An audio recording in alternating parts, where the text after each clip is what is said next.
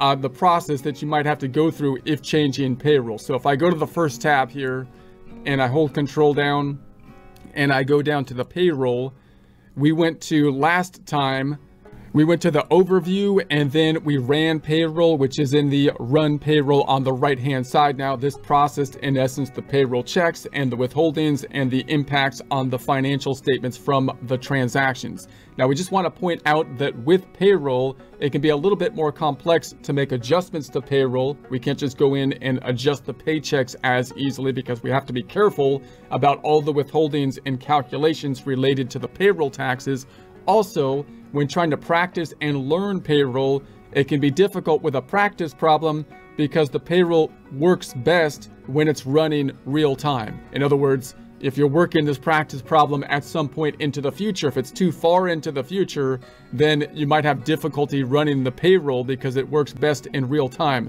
The other issue with that, we do have payroll courses to kind of dive into this in more detail, but the other problem with payroll is that payroll looks quite different from the first quarter to the fourth quarter because there's going to be caps that could be hit. And those are most clear when you see the FUTA tax, Federal Unemployment Tax Act, which has a fairly low tax. So the taxes with relation to that particular payroll tax will be a lot different from quarter one to quarter two to quarter three to quarter four, in which case quarter four, unless you have new employees, you're not going to see much of that tax. And the Social Security has a cap as well, although it's a lot higher of a cap. So if anybody's going to hit it, they wouldn't hit it until quarter three or quarter four or something like that. But you don't get to see those changes if you only process one quarter. In other words, if you're trying to process or see what's going on with your 941s when you process them on a quarterly basis, the typical thing is to say, okay, well, it's quarter two. I'm going to compare what happened to quarter one to quarter two, but things can be a little bit different because of these caps that people can hit on it. And so that's something that we gotta, you gotta just kind of be aware of, and it's a difficulty to run the payroll problems.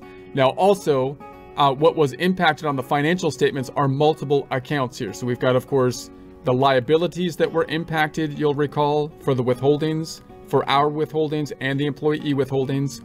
We've got then on the income statement, we've got the wages and the tax accounts that were impacted, and we have a whole bunch of other payroll reports.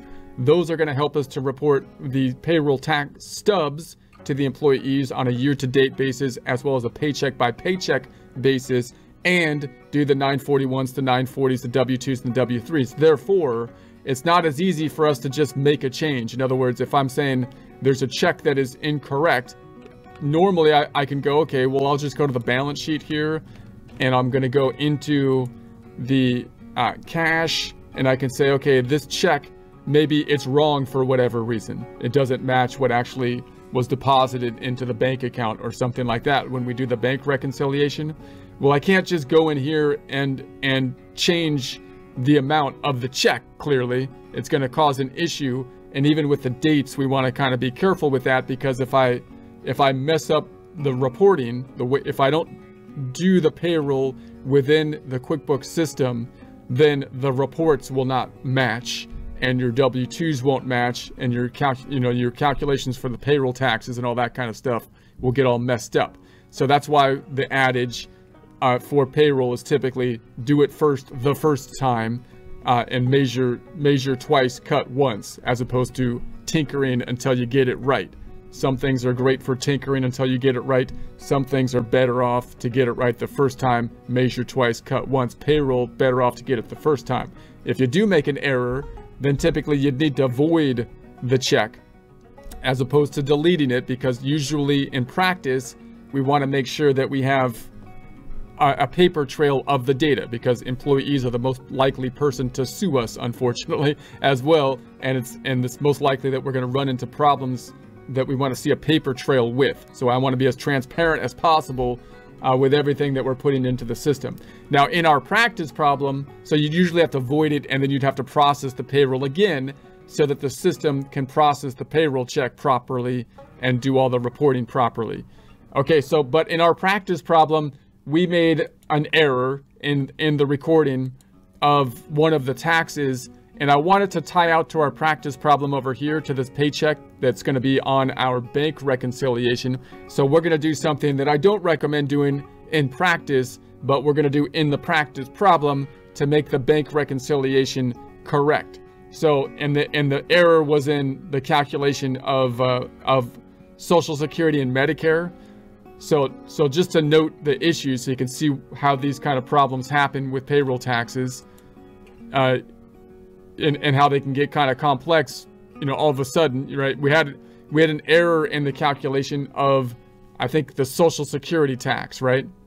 So if you got an error in the Social Security tax calculation, what is that going to impact? Well, if I go to the balance sheet got deleted here.